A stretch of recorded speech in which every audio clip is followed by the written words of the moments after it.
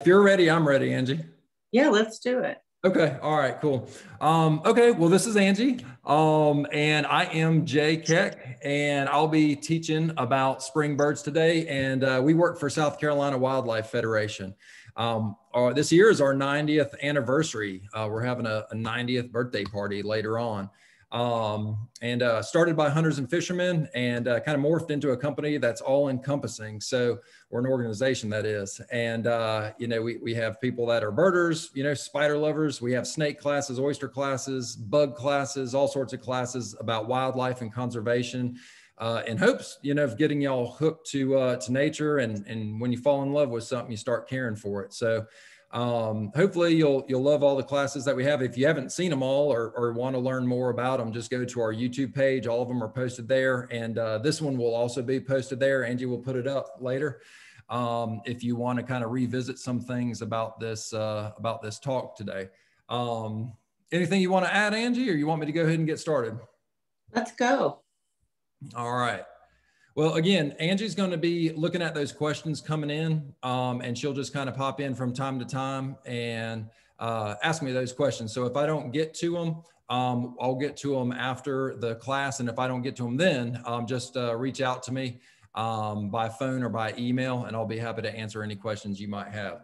So yeah, we'll just kind of, we're going to talk about identification visually and then by ear today, where to find some of these birds in the trees, where they like to be in the canopy or on the ground, and where in the Southeast or in the Carolinas you can find these birds. And so I'm just going to start it with this sound right here, and it's of the common yellowthroat. And I want y'all to go ahead and practice using that chat box and just answer that question. And y'all have plenty of time to cheat and look on the internet to see what they like. But where are you likely to find common yellowthroat warblers? Is it A, kind of the wet areas, B, mature forests, or C, dry prairie land? So y'all pop in your answers. Make sure it's going to all panelists and attendees. Angie, you let me know what kind of answers are coming in if you can. A, B, and C. All of them. Where everybody's, yeah, it's pretty. Okay, well, I'm gonna give y'all a hint. When you read about this bird, sometimes you'll find things that predate that eat these birds. And one of the predators of this bird is a largemouth bass. They've found many of these common yellow-throated warblers in the stomachs of largemouth bass. So that kind of tells you they like wet areas. I've never seen a lure that mimicked a common yellow-throated warbler. So it happens. And when I think of Lake Murray, that's where I grew up. I think about, the shoreline being cleared out. And I bet back in the day, before it had so many people clearing all the shoreline and moving in, it was probably covered with yellow-throated warblers. So common not yellow-throated warblers, common yellow-throats. But it's a bird that loves, kind of marshy areas. It's not going to be in, typically the middle of a forest, even if it is wet. You find them on edges. You find them in prairie areas that are wet, not dry prairie lands. So, if you have a water, Saluda Shoals is a good example. There's a power line right away, and it has a depression and it holds a lot of water. There's cattails. And it's really shrubby, and you find a lot of common yellow-throated warblers there. So yeah, wet areas. And when you start learning the habitat that these birds like, you're going to find a lot of these birds. Sorry about that. And let's go ahead and listen to the song of the common yellowthroat. And it kind of has a rolling witchety, witchety, witchety call. But, it can switch it up like that too, right? So we're going to talk about that, how these birds have kind of a foundation call, or a song rather. And then we're going to talk about some of the other ones that they have that might not be what you expect. So I want to help y'all see more birds this year. Man, birds are just so fascinating. They're beautiful. They add so much joy to my life and excitement. I want y'all to find as many birds as possible this spring, and they're here. You know, in the yard this morning, I just stepped out for 15 minutes, heard yellow-rumped warbler singing, and saw them in their breeding plumage, which they're really stunning. I didn't see it, but I heard a black and white warbler singing, northern parula singing, and even had a blue-headed vireo that was singing. And we'll play some of those songs, you know, throughout this presentation. But one of the birds that I remember studying its song and then finding it that spring was this beautiful black-throated green warbler. And look here, we use these things called mnemonics to help us remember what these songs sound like. And so you can see this one, black-throated green warbler, says trees, trees, murmuring trees. So if you can remember that, a lot of times you'll find that bird through its song. So I have this silly saying, you won't see what you don't see, right? But you might see what you hear. So if I'm looking over here and there's a bird that's singing, you know, 150 yards this way that I recognize by ear, but I haven't seen, I can go focus my time and efforts on trying to find that bird. So you always have a really good shot if you know what you're listening to. And even if you don't know what it is and it's something different, go find out. It might be something really neat. So let's see if you can hear the trees, trees, murmuring trees. So trees, trees, murmuring trees.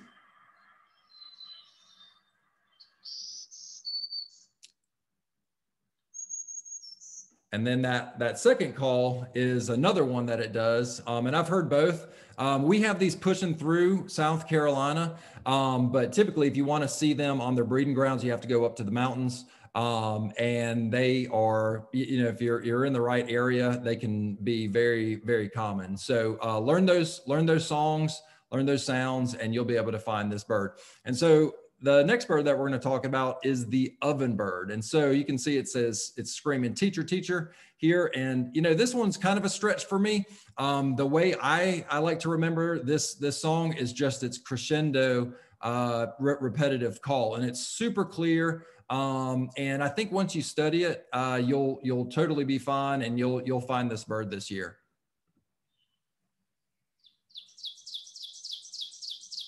See how it kind of gets louder. You know, a Carolina wren, which does sound similar, is going to stay flat. A Kentucky warbler, which is kind of similar again. It's not as crisp. It's not as clear as this one. I'm going to play it one more time.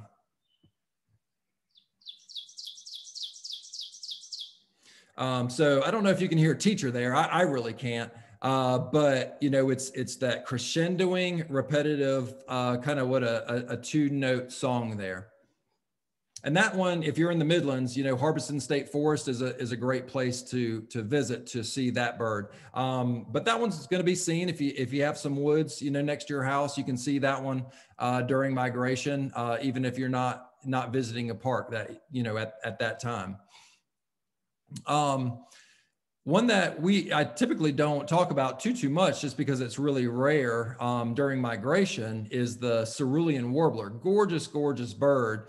But you know, make a road trip this year. Go up to the Blue Ridge Mountains, the Blue Ridge Parkway. They have all those overlooks that you can park at.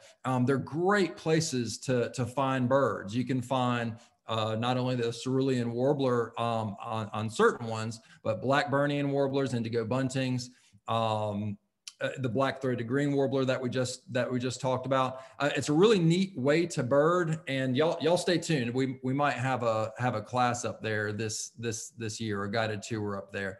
We're just trying to figure out how to do it, you know, safely. So, you know, I want y'all to connect with this bird. It's in steep decline. It's losing a lot of its wintering habitat in South America, Colombia. It's declined about 72% in the last 50 years. So, you know, connect with this bird. Try to fall in love with this thing so you take care of it. And, you know, it's providing habitat where it breeds here in the United States, but it's also protecting those places down in South America where this beautiful bird winters. But see if you can hear burr, burr. I'm going to sneeze. We went up to the mountains last year, just a few of us. I wanted to see this bird. I'd never seen it before, and practiced the sound, and it was probably the second stop that we had at an overlook, and we found it. So here, see if you can hear burr, burr, burr. I'm going to sneeze. It's fast.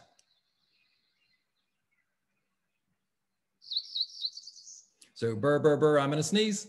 And that bird, you know, again, you're not going to see it too often around here, but once you go to the mountains on those higher elevations, especially around some steep slopes and mature forests, you have a really good shot of finding that bird. But learn its song. And I like to, you know, put pictures of bird food on all the presentations that I'm doing anymore. So, you know, this beautiful Palamedes caterpillar, this beautiful Cecropia moth caterpillar, that is bird food. And that's what these birds need during migration and while they're breeding and reproducing. If you've never seen a cerulean warbler and want to find one, you have a good shot again this year of doing so.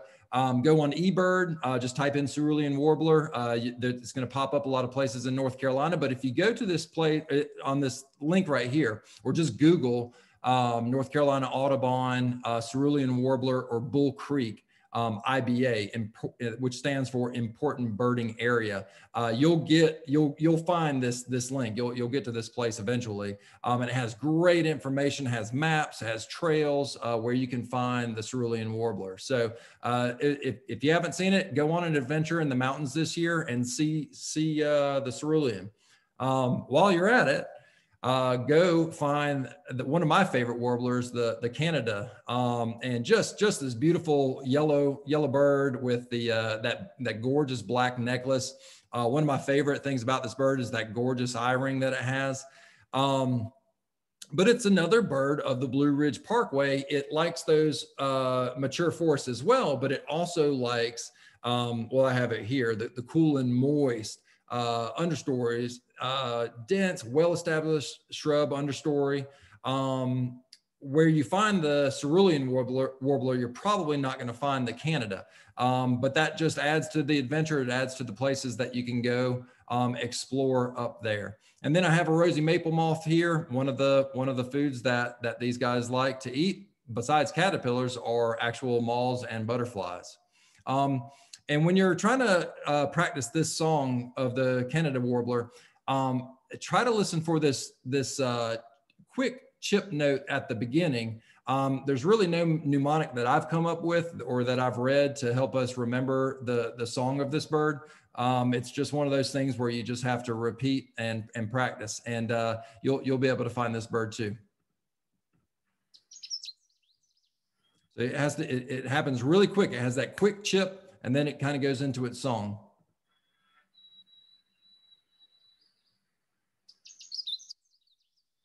I'm going to play that one more time, see if you can hear it.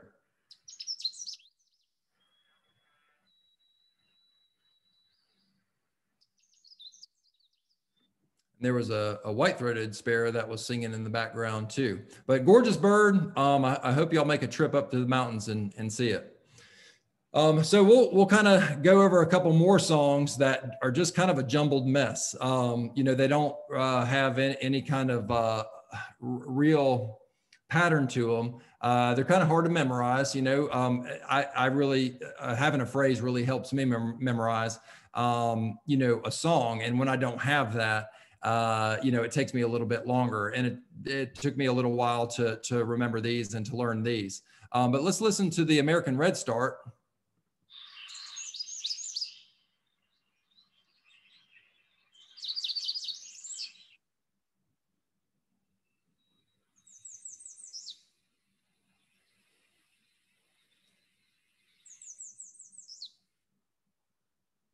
So I'm not going to keep on playing that one. I think it's about 40 seconds long, but it has a lot of different songs, a lot of variation to it. So that's one that you just have to kind of practice. Sometimes it's going to fake you out. It's faked me out plenty of times. And don't feel bad if you get it wrong. One of the best birders one of the best birders in the Southeast, and I went to the mountains last year, and he thought this one bird singing was a yellow-rumped warbler. I thought it was, I can't remember what I thought it was. I thought it was a different kind of warbler, and it ended up it ended up being a chestnut-sided warbler. So it faked both of us out. You're going to get them wrong sometimes. Sometimes they don't do what we expect, right? And here's a magnolia warbler. And that sounded kind of like a hooded warbler there.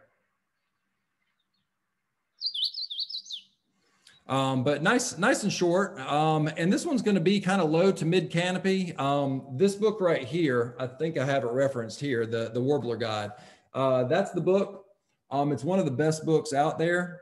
And it'll actually tell you where, the birds, where these warblers, I think we have around 56, 57 warblers that come up to the United States to breed, where they can be found in the canopy. So I don't know if you can see it or not, but this one, I have the American Redstart pulled up. So it shows that it can go to mid canopy to the lower canopy, and even in bushes and some pretty close to the ground. So you don't have to strain your neck too high to see, these birds right here. But same goes with the magnolia. A lot of times, I usually see those in the fall. I don't know if I've ever seen one in the springtime here in Chapin where I live, but always see them in the fall every single year. One of the most common migratory birds that we get here. And they are usually eye level to, maybe up to 20-ish feet in the tree. So the book will tell you where to look in the trees, and it's almost always correct whenever you're out there in the field.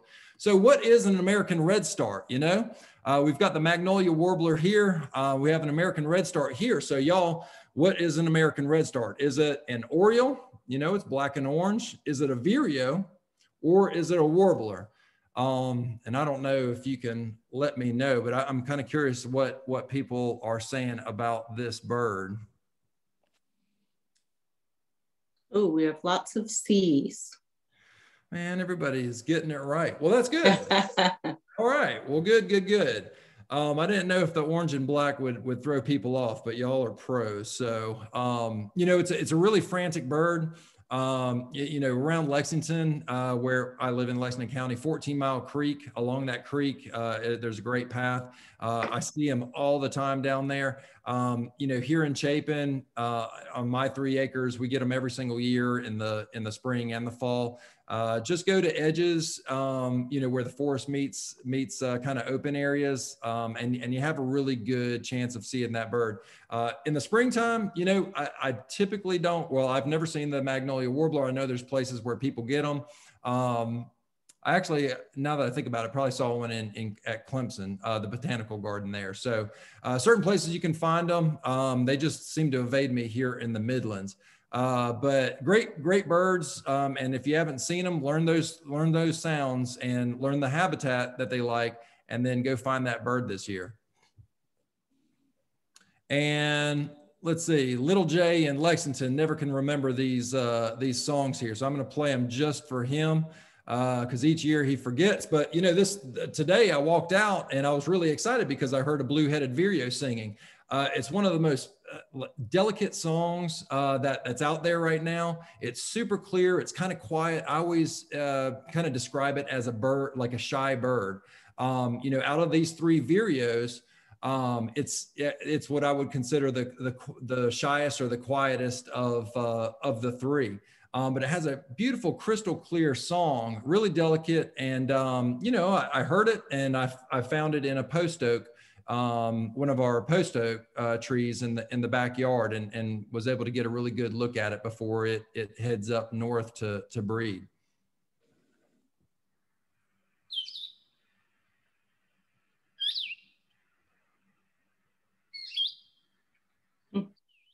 So again, it kind of sounds shy, right? I've got this saying right here. Where are you? Here I am, way up high in a tree. So it goes, where are you? Here I am, way up high in a tree. So kind of quiet, kind of shy. But then you have something like the yellow-throated vireo.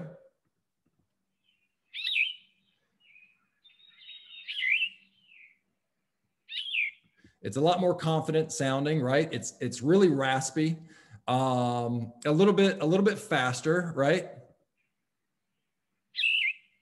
And that's a bird, again, we could have all 3 vireos and maybe even a 4th, a white-eyed vireo in our yards at one time this time of year. Again, the blue-headed vireo will be going up north to breed. The furthest south that we'll probably find it breeding is the Blue Ridge Parkway. So there's a lot of birds up there if you've never birded there. It's really cool, especially to hear some of the birds that we don't get to hear in most of the parts of South Carolina. So get up to the mountains and explore this year.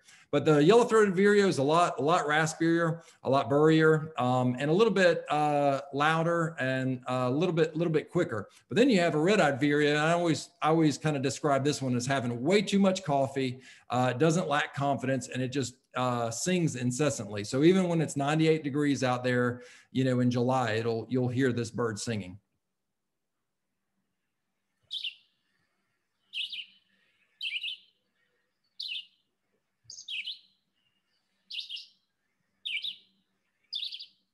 And I know one was studied while it was singing. And I think in a day it sang, I want to say it was around 10,000 times. So it's a song monster. It just continues to sing and sing and sing and sing. And then you have this beautiful Viceroy caterpillar. Remember, bird food, and that was taken from our yard. And it mimics bird droppings, you know, to help protect it. But I'm sure quite a few of them are nabbed by hungry birds, especially during migration. So let's practice some of the vocal brown birds that we have. And one of my favorites, the yellow-billed cuckoo, I haven't seen any reports of that, but that bird's going to be showing up pretty soon. So learn the song, learn the call, and you'll be able to find this bird.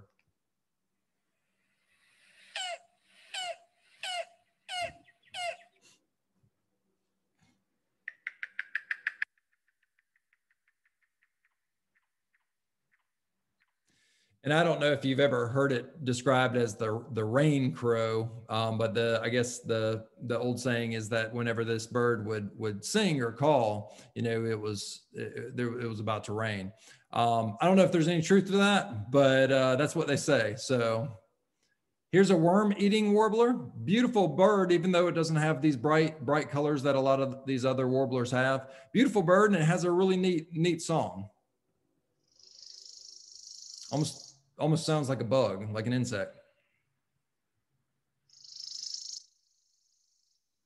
And that song can be confused with the chipping sparrow. Typically, the chipping sparrow is not going to pulse as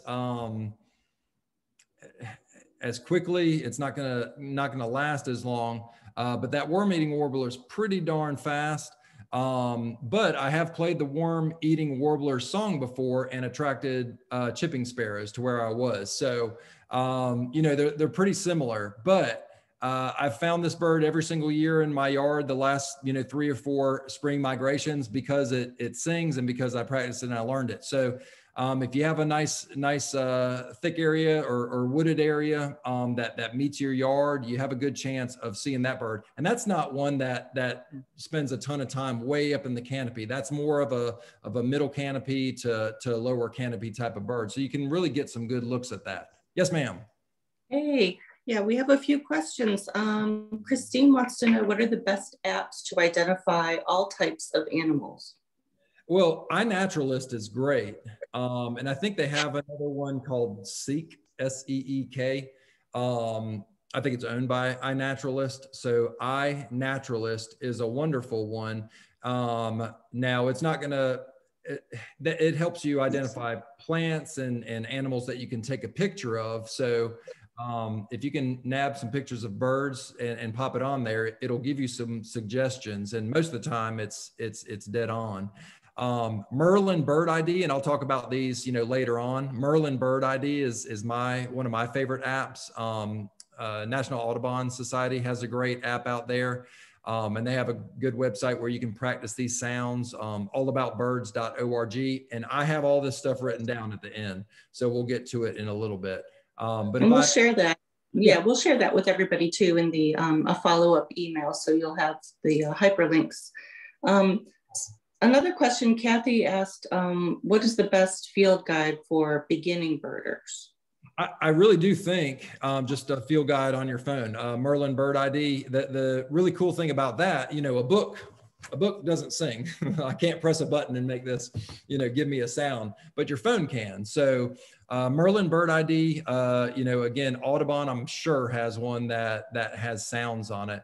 And allaboutbirds.org, even though you're not going to take your computer out there, your phone, as long as you have a signal, you can access, you know, All About Birds, and you could type a bird in, and if it's not that one, it'll give you some ones that are similar to it. So you can use that, and even Merlin Bird ID, it does the same. So you can put in what day it is, where you are, the location, and what the bird looks like, and even the habitat that you're in, and it'll give you sometimes up to 15, suggestions or options. And most of the time, the bird that you're looking at or describing is going to be on that list. We have one more question about from Jean. She wants to know, what's the best time of day to see the most birds? Yeah, that's a good question. So I love getting out at around 7 o'clock in the morning, if you can, and bird until 10. Oftentimes I'm birding, when I'm really going out till 12 or 1. But 7 to 10, I would say, are the best hours, is the best time to go birding. The birds are waking up, they're hungry, just like you and I are, and they're wanting to find food. So 7 a.m., I wouldn't get out, or especially in the next 30, 40 days. If I'm going, I'm wanting to get out there at 7 o'clock in the morning. That's great, thanks. I asked a lot of, I'm sorry, in the chat box, I asked everyone, what they're seeing in their yard. So we've got everything from barred owls, cardinals, chickadees, house sparrows, indigo buntings, hummingbirds, blue jays, mockingbirds, and robins. And let's see, pileated woodpecker, red-bellied woodpecker, wrens, tufted titmice, yellow-rumped warblers. Yeah. Yeah. Well, and the conversation I had with the woman today about the pine siskins at the feeders, she was kind of disappointed that I told her to take the feeders down, or to keep them down for at least a couple of weeks. But I told her, I said, get a good pair of binoculars, and you're going to see way more species than you would if you're just looking at your feeders. You're going to really limit yourself in terms of species, that you see just watching your feeders. So I think, taking the feeders down might be a nice little blessing and open your eyes up to the variety. When you started just naming everything, it's just like, wow, there's a lot of bird varieties out there. And even in our yard in 3 acres in Chapin, we've got up, I think we're at 107 different species. But in South Carolina, we're over 400, as a state. So we have a lot of birds, not just the 15 or 20, 25 that you might be seeing at your feeders. You have a lot more birds than what or maybe, perhaps in your yard or on your property. So I appreciate that, Angie. Good questions, y'all. And I think somebody said a mockingbird earlier, which is one of our, mimic birds. And then we have the brown thrasher, which is a mimic. And then we have the gray catbird. So the only one I'm going to play today is the brown thrasher. I like to call it the roadrunner of South Carolina. But it's a great predator. Eats all sorts of things, and you can find it digging through leaf litter. So it's another good reason to leave your leaves on the ground. So you provide all sorts of habitat for insects and other critters to live in for these birds and for other wildlife. But let's listen to the brown thrasher. It usually sings in couplets, so it usually sings in twos. The mockingbird, can sing 3, 4, 5, or repeat the same phrase or the same note 3, 4, 5 times. And then the gray catbird just kind of goes bananas and just repeats and repeats and repeats. So let's listen to the brown thrasher.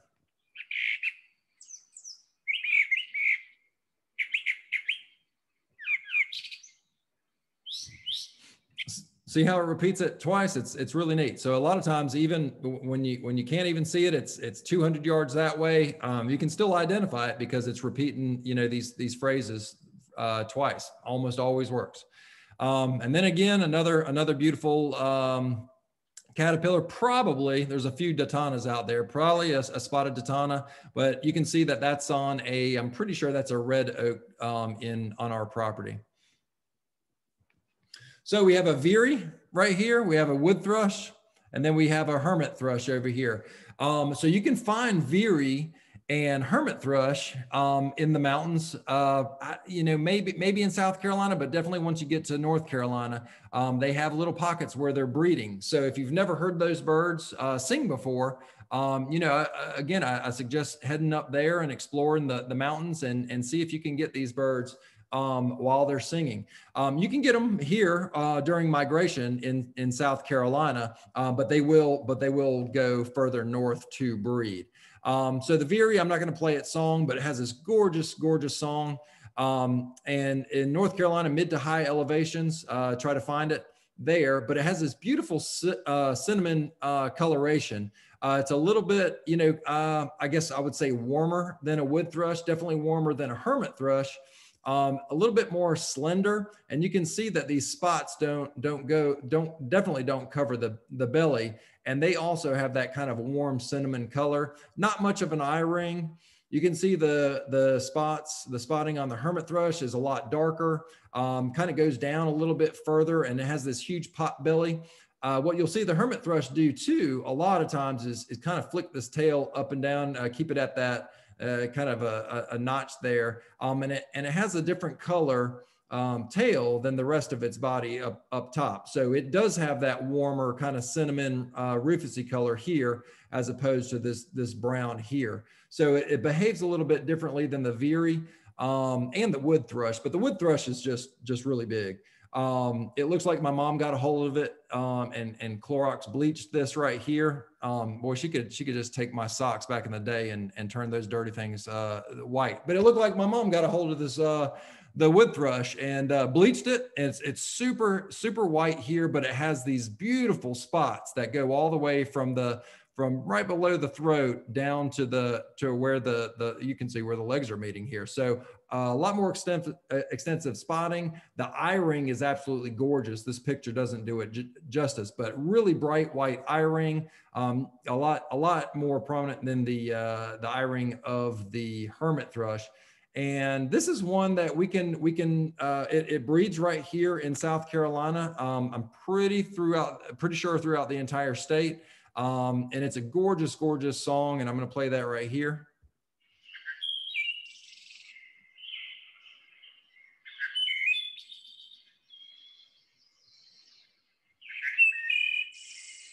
So we'll be hearing that bird pretty soon. You know, these birds are neotropical migrants. This bird goes to the tropics and winters down there. You know, we think of birds, you know, that are very bright in coloration, you know, as being the ones that are down in the tropics. But even the brown and white birds, some of them go down there during the winter months. But this one goes or comes to South Carolina to breed. Look for them in mature forest. You know, typically you're not going to find them in mature forest with, you know, a perfectly clear understory. They do want some cover typically. So if you kind of have some bushes spotted in the woods near you, you probably have a good shot of seeing a wood thrush. And here are a couple of those sites again. So allaboutbirds.org. Great place to learn where the birds are or what habitat they like. You can practice their sounds, and then all of a sudden you have all this information and it works. You learn where they are in the state, you learn the habitat that they like, the sounds, and then all of a sudden you can go out and find one. It works every single time. Let's see. And then Merlin Bird ID. If you don't have it on your phone, get it on your phone and it'll help you be a better birder this year. So some really cool birds that we have here in South Carolina. And, you know, I just went up to Sparkleberry Swamp because we're going to do a couple paddles later on, one in April and then another in May. I went there yesterday just to make sure the landing was easy to find and everything, and it was. But I just was riding down to the parking lot with my windows down, and I heard this beautiful Swainson's warbler. Its song, I heard a hooded warbler, and I heard the prothonotary warbler. So I'm going to play all three of those. So if you've never been to Sparkleberry and you got a kayak, I would suggest going out there. Just make sure you know how to get back to the landing. But if that kind of scares you, you can go with us next time we offer a class there. So I'm going to start off with the Swainson's warbler, which surprised me whenever I was riding down the dirt road with the windows down. It was nice to hear this one. So see if you can hear that. So sweet to hear.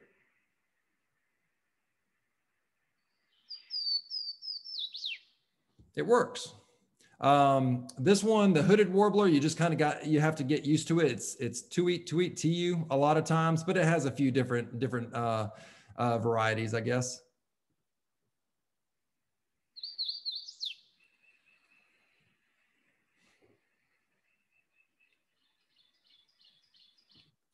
And that was an oven bird in the background. I don't know if you heard that, but it was a crescendoing teacher, teacher, teacher, teacher song.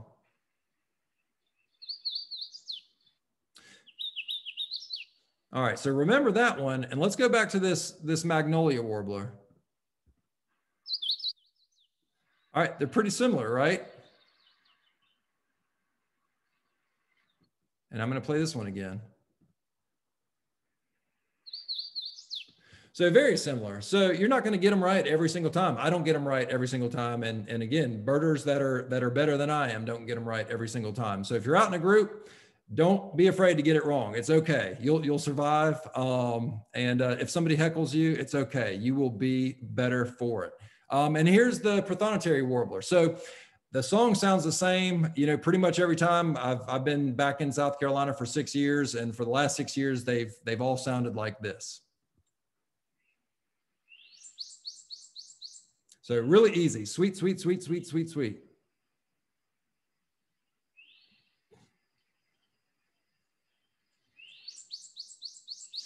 So if you're down around the coast, Call Interpretive Center, I think is what it's called, but Call Plantation down there, I think off of 17.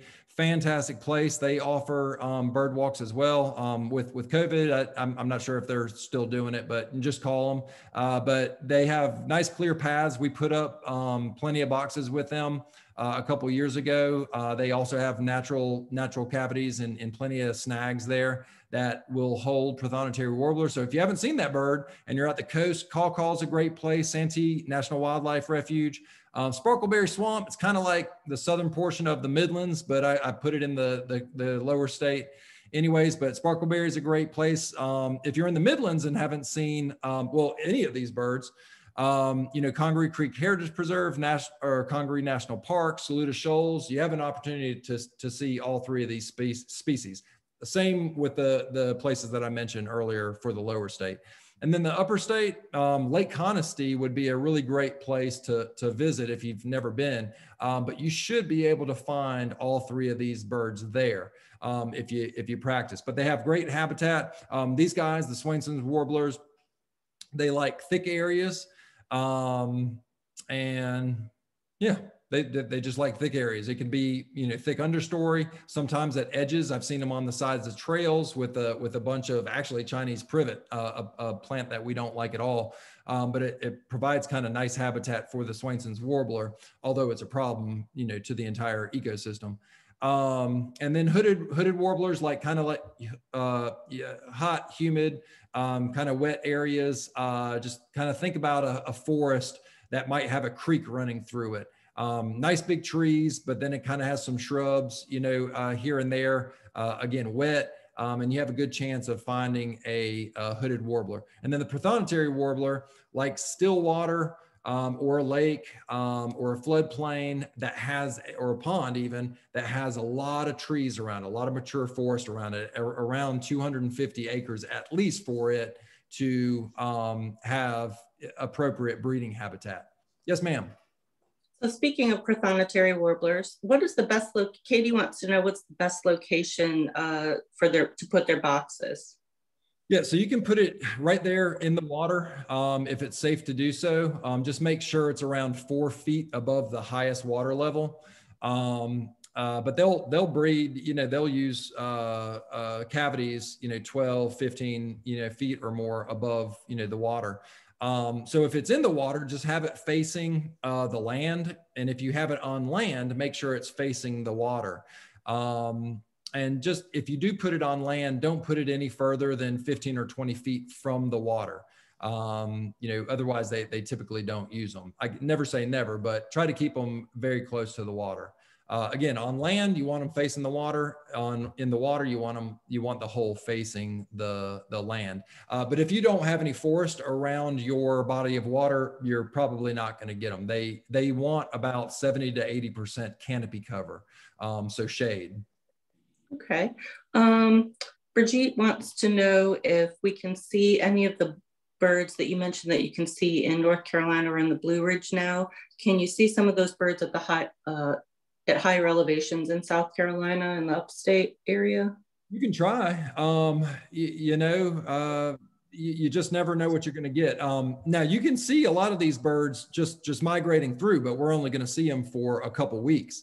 The ones that I'm talking about, that you're able to see, like this Canada warbler, in June or July, they're actually breeding up there, but you're not going to see them here in coastal South Carolina or in the Piedmont, probably during those months. You're only going to see them for a couple weeks during migration, but these will be in either high elevations in South Carolina, but definitely in the higher elevations of North Carolina. One thing that you can use to help you with this, and we'll talk about that a little bit later, is eBird. So you can, again, plug in what species that you want to find or just an area that you want to find and see when they have the cerulean warbler or these other birds in that area. If you see that they're seeing the bird in June and July, probably means they have a breeding population there. So, we had a question from Scott about the Canada warbler. The one photograph doesn't have the necklace on it. Why is that? So that's, yeah, I should have mentioned that. So that's either a female or an immature male. Okay. Yep. Right. So it's kind of tough to tell the two apart unless you have them in your hand and you can sex them like that. So it's either an immature male or a female. Okay. And with hermit thrushes, we have a question from Allie. She wanted to know if they're called that because they like to be alone. They do like to be alone, or at least the ones that we see in the winter. They might be called that just because they're kind of a smaller thrush. Out of the thrush that I'm familiar with, they're probably one of the smaller ones. So that's what I'm thinking. But I don't know. Maybe it is because in the wintertime they are always alone, aren't they? And are they the same? What size are hermit thrushes? Susan wanted to know compared to Carolina wren. They're going to be bigger than a Carolina wren. I would say probably twice as large, but they're going to be smaller than a wood thrush. They're going to be, a robin is a type of thrush, and they're going to be smaller than a robin. A bluebird is also, but they're going to be bigger than a bluebird. If memory serves me right. But that's another one that you could go to allaboutbirds.org, and on the identification, it'll give you the exact measurements. But yeah, it's quite a bit bigger than a Carolina wren, even though for a thrush, it's on the small side. Thank you. I'm going to answer this question to Jean and anybody else who may have joined us after we got started, that this video, we're recording it and we'll be putting it up on YouTube probably by tomorrow, and we'll send you all the links so you can share it with friends and family and watch it again because there's a lot of great information in here. So thanks. All right, thanks, Angie. And here's a picture of a caterpillar. I want y'all to continue to garden for caterpillars. When you have more caterpillars, you're going to have more birds. And this was on my blueberries. We have around 16 of them, blueberry plants. And as the best that I know, it's a morning glory prominent. Gorgeous caterpillar, blows the socks off of the adult, brown moth. But it mimics a dead edge, even with these little spiky things right here, of a leaf, which is, to me, kind of incredible to think about adaptation, evolution, and just its ability to survive through its brilliant camouflage. But some of them are found and they're gobbled up and helps the bird survive. So garden for caterpillars. So we have a couple orioles, and this is the bird that changed my life about 10 years ago because I wasn't always a birder. But gorgeous bird, and they just have some of the prettiest songs out there. So I just kind of want to highlight these just for a second. So Baltimore oriole, and we're getting gosh, it seems like, you know, every year over the last 2 or 3 years, we're having more reports of these overwintering here in the Midlands and down by the coast. But, you know, some yards are getting, you know, 15 or 20 a day coming through their yards down by the coast. But Baltimore Oriole right here.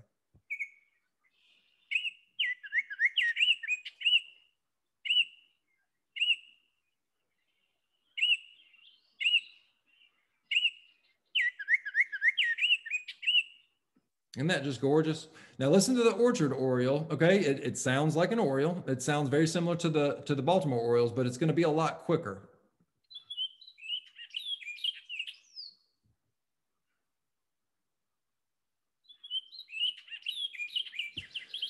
So they're both very, very clear. They're fantastic singers, but this one's just a little bit quicker. Kind of almost sounds like who is it? R2D2 or the other one? I can't remember, but something from Star Wars. Where this one's a lot slower. So great birds. If you haven't seen them, study the sounds, and you'll be able to find that bird this year. These Baltimore Orioles, if you didn't get one this winter, they'll be the ones that didn't overwinter in South Carolina. There'll be more coming up from Central America and other tropical areas pushing through South Carolina during migration. Now, if you live around, you know, the South Carolina mountains, you have a good chance of having this one in the summertime too. So golf courses are a great place for them. You know, any kind of park with nice trees and edges. You might have a property, you know, that has nice trees and edges that might hold some Baltimore Orioles. But this bird right here is the immature. And that really threw me off several years ago whenever I saw this for the first time and didn't know what it was. So it took some digging, but now you do have things like iNaturalist that you can take a nice picture of it and pop it on there, and it'll tell you exactly what it is. So you don't have to go through the frustration. But I kind of like it. It's fun.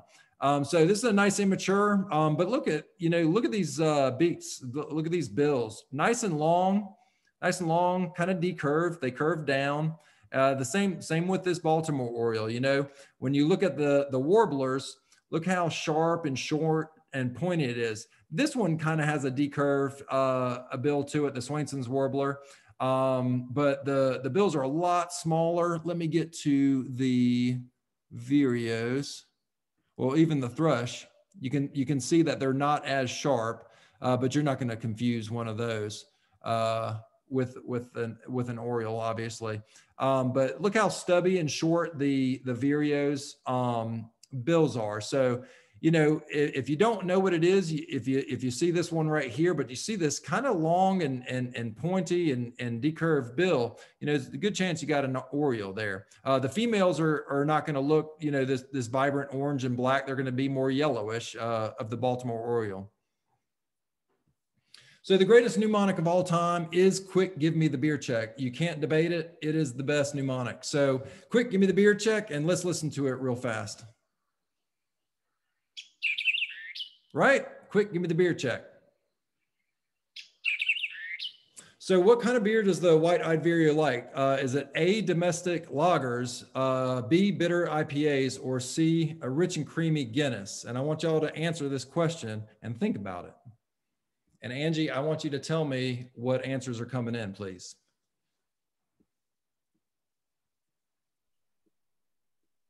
Okay.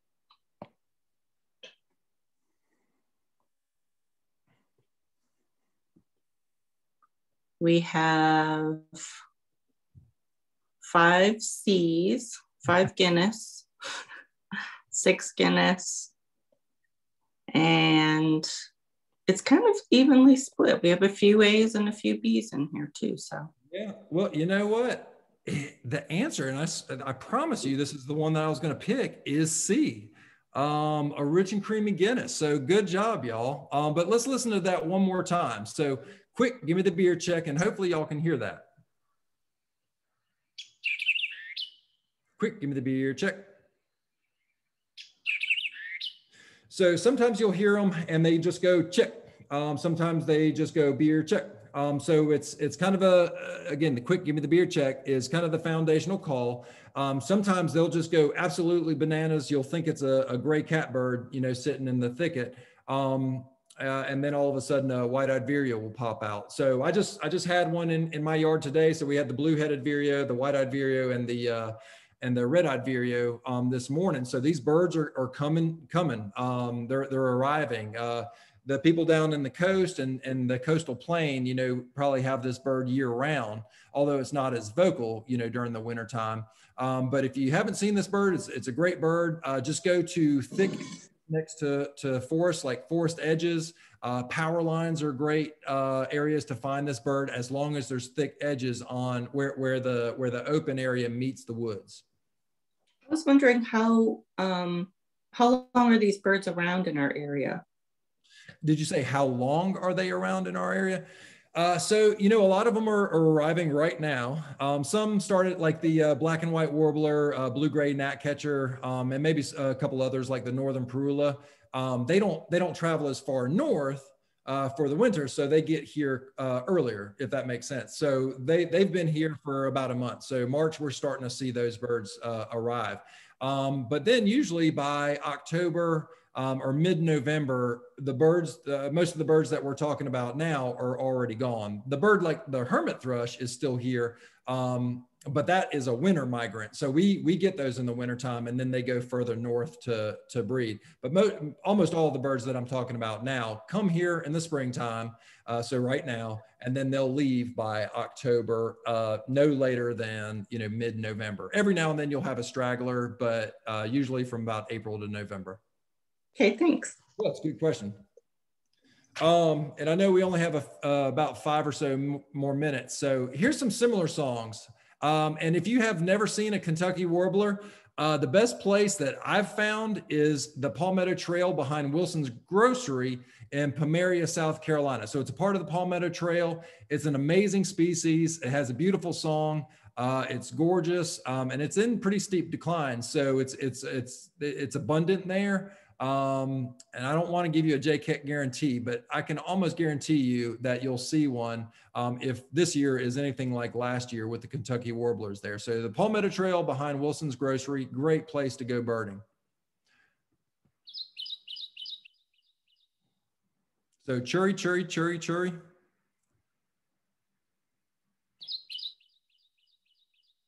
All right, and now let's listen to a similar song from the Carolina wren. There's a couple options here.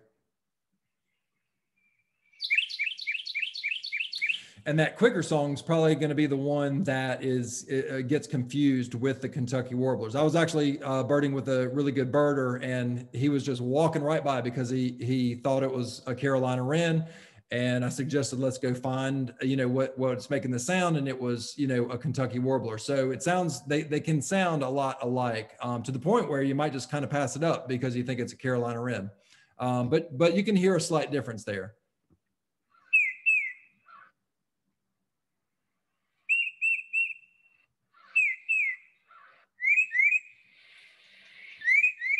So I'm going to play this one more time. And maybe you can hear how somebody could get that confused with even a tufted titmouse. So it takes practice. So listen to these, and they're pretty similar sounds too. So you have a red-bellied woodpecker. Now you have a great crested flycatcher.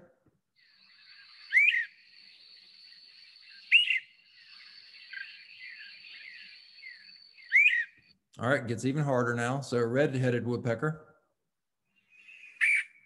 Sounds pretty similar, right? A little bit harsher though. You know, if you've never seen a red-headed woodpecker, one of the best places to go is Lake Murray. So they have a lot of dead trees next to the shore, and they've just gotten choked out, and the bark's fallen off, and they have this nice smooth, you know, trunk. Since the bark is no longer there, and then it provides great habitat for a red-headed woodpecker. Or you can go to any other place like that would have the same amount of those dead trees in a similar fashion. So they love having trees without any bark, and it's a great way to it's a great thing to remember if you've never seen one of those birds, to try to find habitat like that. And then the belted kingfisher.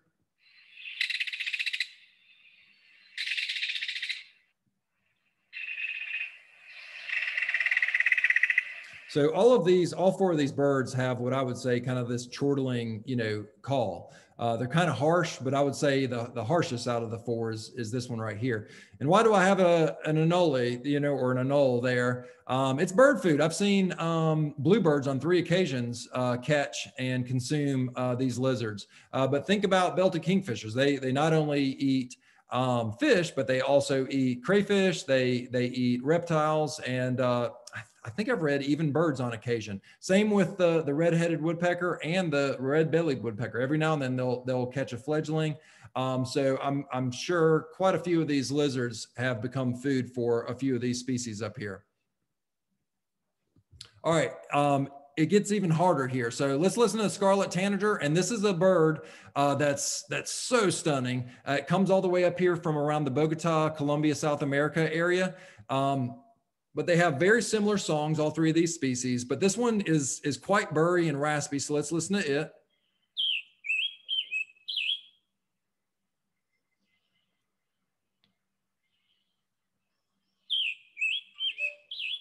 All right, now let's go to the summer tanager. So not as raspy, right? It's a little bit clear.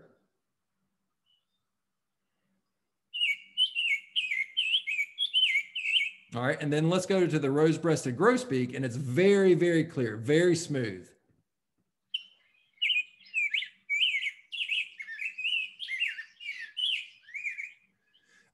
And I know, there might be somebody on here that's just like, okay, I can't do this, but this isn't something that I just listened to it once and, now I know. One of my silly jokes is earbuds saved my marriage, because I would listen to these sounds and songs every single night while I was learning all this. And then one day my wife just dropped a pair of earbuds on my chest while we were laying in bed. And she was like, you need to start using these. So it takes a lot of practice. I just love it. I love seeing these birds. I love finding them, and I love showing them to people and helping them find them. And learning these sounds really, really helps me do that. So it takes a lot of work, but it's worth it if you want to see these. So think about dragonflies being bird food as well. They get snatched up a lot, especially by this one right here, the great crested flycatcher, and purple martins. You think about those birds; they love dragonflies. So our blue birds, the eastern bluebird, and you can see that thrush potbelly right there.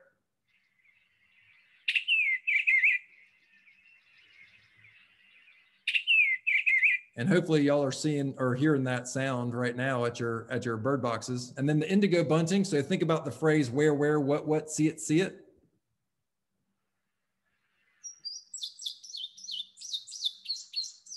So sings in twos.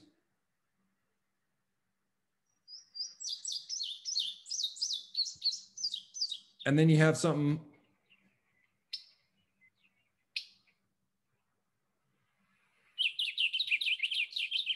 called a blue grosbeak. And that's kind of just a jumble of sounds there. But if you go to fields, if you go to power line right-of-ways, you have a good chance of finding that. Then you got a green lynx spider. Watch a bluebird feed its young. You'll see them use tons of spiders. And, for time's sake, since we're over right now, I'm not going to play all of these. These are sounds that are pretty common. Drink your tea for the eastern towhee. Here's all sorts of caterpillars that we found at a visit to South Carolina Botanical Garden when we were out there birding. Bird food, y'all. So plant for caterpillars. But I do want y'all to listen to these. I heard my first one last night when I went out to the truck to get something. So Chuck Will's Widow. And I don't have a picture of it because you're probably not going to see it, but you'll probably hear it if you live near a forest. It's a great sound to hear.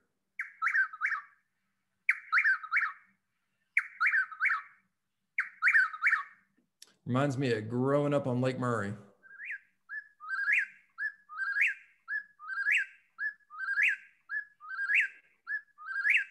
And then finally, the eastern screech owl.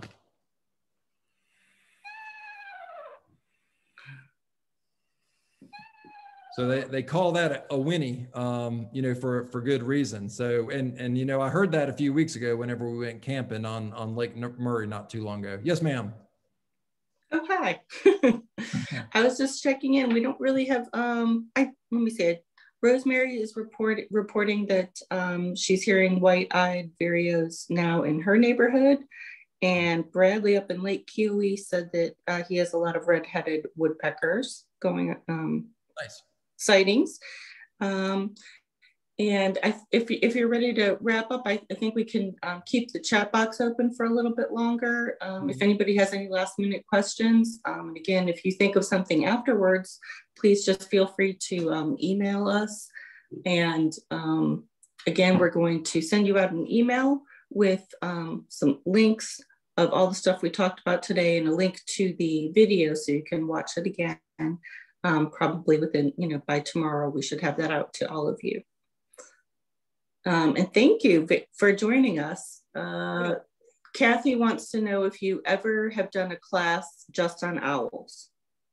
I haven't. We have a handful of owls here, and maybe at some point we will. Maybe when we get closer to the fall time, that's something that we can do. Just have a nice small, shorter class for owls. But we have them. On my property in Chapin, we've gotten the barred and the great horned owls and the screech owls. Actually breeding in some boxes that we have out for them. So we do have a nice variety of owls. So maybe we have one on the horizon for you. But real fast again, the resources that we have here, learn the mnemonics practice. Allaboutbirds.org is a fantastic place to start. Even I still use it. It's a great website. eBird is fantastic. You'll find more birds if you know where they are, right? And you can use eBird for that. Sit and wait for the birds to come to you. Sit down for 30 minutes, sit down for an hour even. Bring you a little snack, and the birds will get used to you. The birds will kind of, feed in this cyclical manner, and they'll come to you at some point. And again, pay attention to the habitat you're in. And if you want to see more birds on your property, do what this fella did. He took all the invasive or foreign species out, and he planted almost all, around 70 to 80% native. And his property is just teeming with life. It's really a treat to visit it. So plant more natives on your property. If you have a option of planting turf grass or something like this, consider something like this. Consider planting for wildlife and not just the aesthetics that the turf grass gives you, the sense of cleanliness that it gives you. Go for that wild look and support wildlife. You'll have more praying mantis. You'll have more barking tree frogs. You'll have more cute kids holding rough green snakes, and that's my son right there. And remember, all those, that's all bird food. This is bird food. That's bird food. And this snake right here is bird food. And, I always have to throw in this quote because I love it. So in the end, we'll conserve only what we love. We'll love only what we understand, and we will understand only what we are taught. So if you like this and you like the idea of us getting in front of more people and getting them connected to nature, please donate. Since we're nonprofit, the more money we have coming in, the more people we get to reach, and hopefully the more people we reach, the more stewards of planet Earth we have. So just a little bit about us. We've put up 370 prothonotary warbler boxes in the last 2 years. We love getting the kids out, although we love getting adults out too. School presentations, though we're not getting in schools right now, we're doing plenty through Zoom, and then litter cleanups. So that's where your money goes to. So if you can donate, please do so. And so we can continue reaching more people in the state of South Carolina and New Jersey and Louisiana. That's right. That's right.